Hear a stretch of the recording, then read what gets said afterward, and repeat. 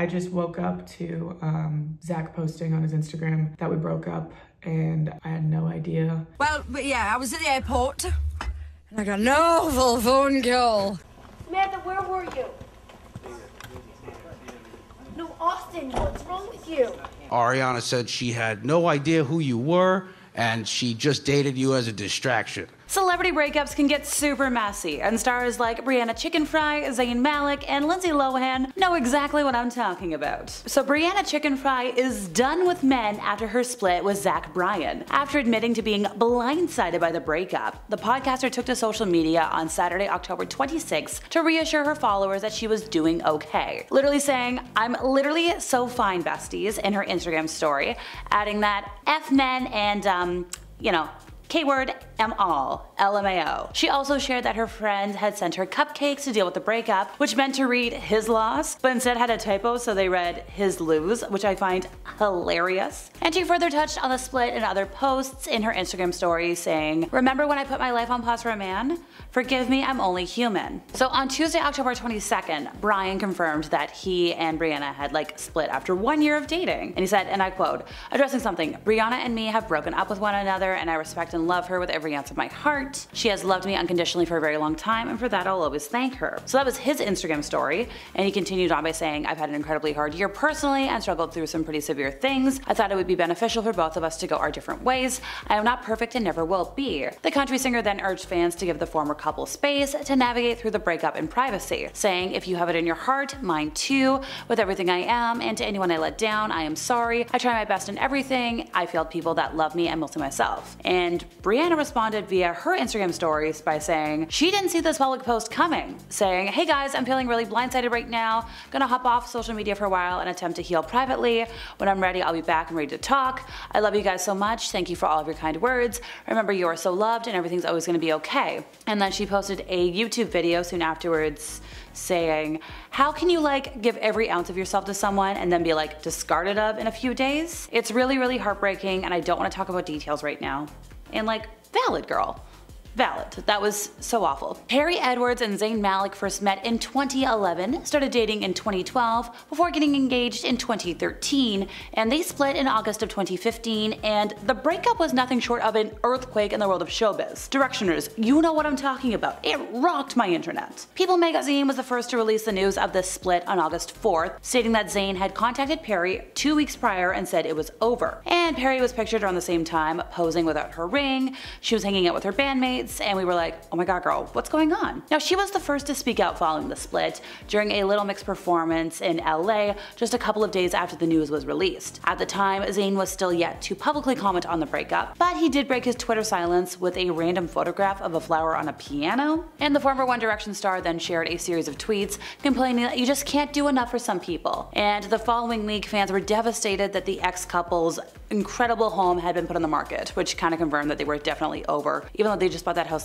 2 months prior. Insiders claimed that Zayn had already asked Perrie to move her belongings out of the home. Things began to turn sour between the two in August when Zayn dissed Perrie's band with a retweet from Shady Music Facts that read, "Which is a better single? Retweet Fifth Harmony's Worth It? Favorite Little Mix's #1 hit Black Magic." So that retweet was seen as a real snub to his ex and introduced the Zayn has no chill hashtag. Ooh, I'm getting memories, folks. The turn of events came after Perrie's bandmate Jade made off with a fan sign in Arizona that read, "Zayn is irrelevant anyways." And again, at another gig in Salt Lake City, Jesse pointed to Perrie during the line of Black Magic that goes, "Crystal ballin' just to help him see what he's been missing." And in an excerpt from Little Mix's book, Our World, Perrie revealed that Zayn actually broke up with her after 4 years via text, saying it was horrible, the worst time of my life, a 4-year relationship, 2-year engagement ended by a simple text message. Just like that. Even though things in my career were going really well, it was incredibly difficult for me. But she said the girls were amazing, like her bandmates.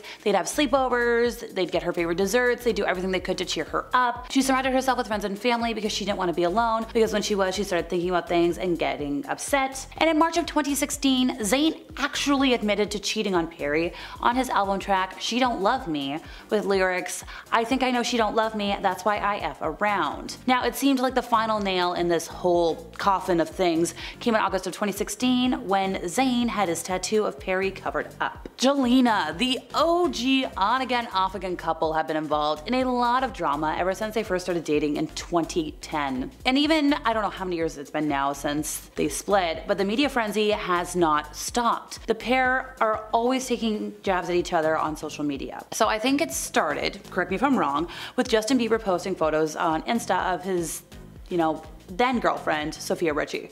At the time, fans fled to the comment section, sending hate towards Sophia, and then Justin, I think threatened to turn his Insta private. And then Selena entered the Instagram feud being like, if you can't handle the hate, then stop posting pictures of your girlfriend, LOL. It should be special between you two only. Don't be mad at your fans, they love you and supported you before anyone ever did. Now, of course, Justin wasn't going to ignore this, and he responded by commenting, it's funny to see people that used me for attention and still try to point the finger this way. Sad, all love. And then Selena followed up with, funny how the ones who cheated multiple times are pointing the finger at the ones that were forgiving and supportive. No wonder fans are mad. Sad, all love. Look, things were really heated and it never ended. It's still going on to this day. Even with their current partners, it's just madness. Utter madness, and I don't think it'll ever not be a topic of public discourse.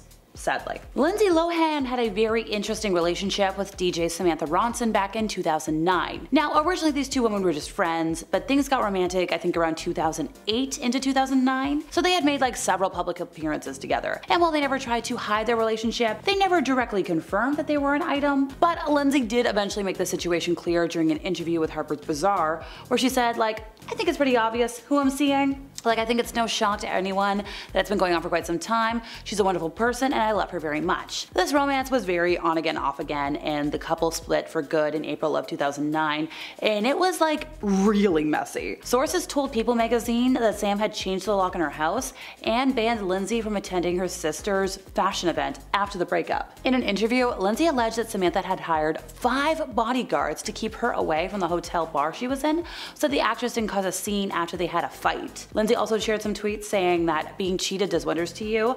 I'm doing this publicly because you and your friends call People magazine. So you win, you broke my heart, now go away, I loved you. Followed by, please leave me alone and stop staying in the room below me, you've woken me and my mother up, go to bed, keep cheating, you win. Whew. Well, in an interview with US Weekly, Lindsay admitted that that was the worst night of her life. And yeah, I don't blame you, girl, that's just so messy. Ariana Grande and Pete Davidson were together for 4 months, and they even got engaged in that short time span before calling it quits in 2018.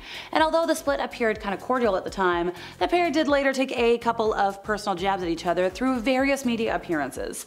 In 2019, Ariana appeared on the front cover of Vogue and discussed the whole thing, and admitted that, sure, the SNL star was an amazing distraction, it was frivolous and fun and insane and highly unrealistic, and I loved him and I didn't know him. Ouch. Of course, Pete didn't take being labeled as a distraction too well. On his Netflix stand-up special, that's I believe called Pete Davidson, A Live from New York, he responded with, can you imagine if I did that? My career would be over tomorrow if I spray painted myself and hopped on the cover of Vogue magazine and just started crapping on my ex. And that's all, folks. See you next time.